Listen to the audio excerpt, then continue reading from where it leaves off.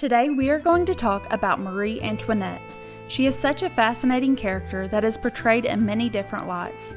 Some people see her as a leader who didn't care about her starving people, and some people see her as a leader so separated from her people that she wasn't aware of how hard life was for the people of France. Today we are going to talk about her true story. Marie Antoinette was born on November 2, 1755, in Vienna, Austria. She was married when she was 14 years old to the Dauphin Louis on May 16, 1770. Louis was the grandson of King Louis XV of France. They were married to create an alliance between France and Austria. However, their marriage was not a good one, and they did not spend a lot of time together.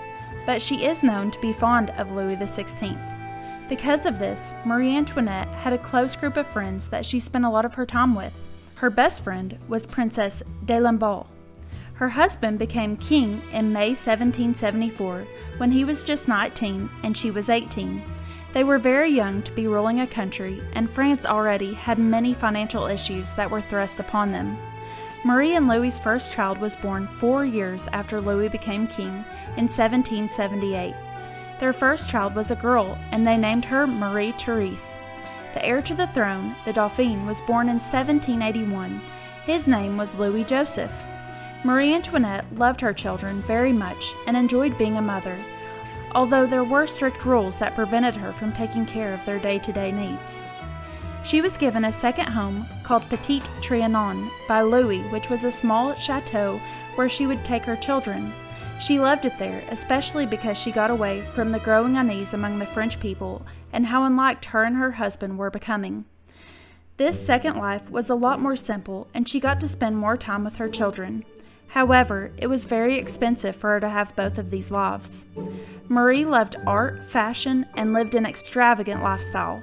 She spent money excessively on her lifestyle, and this caused many people in her country to dislike her. Some even placed more blame on her for the crisis in France than their king. The truth is that Marie Antoinette had little interest or responsibility in politics.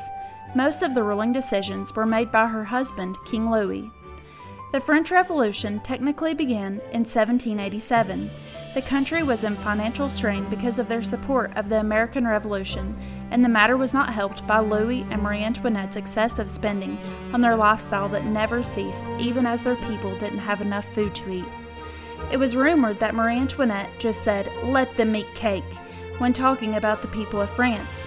Even though this was never proven, rumors such as this caused outrage among the people. During all of this unrest, her young daughter, Sophie, died when she was less than a year old. Then, in 1789, the heir to the throne, Louis Joseph, died when he was just 7 years old, breaking the hearts of both Marie and Louis.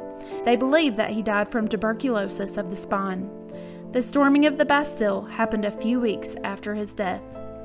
At the end of the year, in 1789, their family was taken from Versailles and imprisoned in Paris.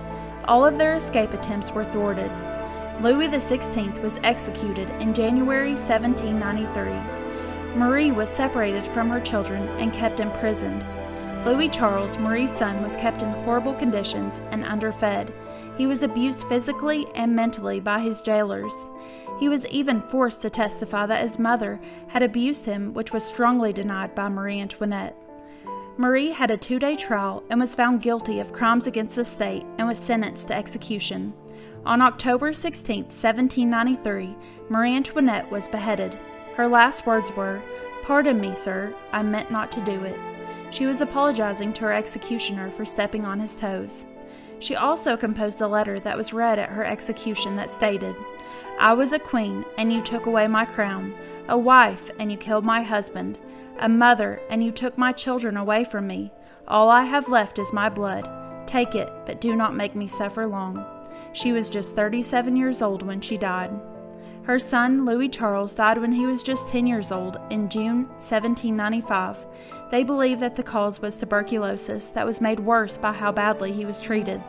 A physician smuggled his heart out of the prison, and it was passed to royal relations for a century before it was buried beside his parents' graves in Paris in the 20th century. Her daughter, Marie Therese, was kept in prison until she was 16 years old. She was released at the end of the Reign of Terror in December 1795 and was initially sent to live in Austria. In 1799, her uncle insisted upon her marrying his heir, Louis, which was her first cousin. They were very unhappy together and never consummated their marriage. In 1830, her husband became King Louis XIX when his father abdicated the throne during the 1830s revolution, and she became queen. They were king and queen for less than half an hour when her husband abdicated the throne. She died at the age of 72 in October 1851, spending her last years in exile, living among different royal courts. She was buried in what is now Slovenia, next to her husband. Thanks for listening. Please like and subscribe. We'll see you on the next one.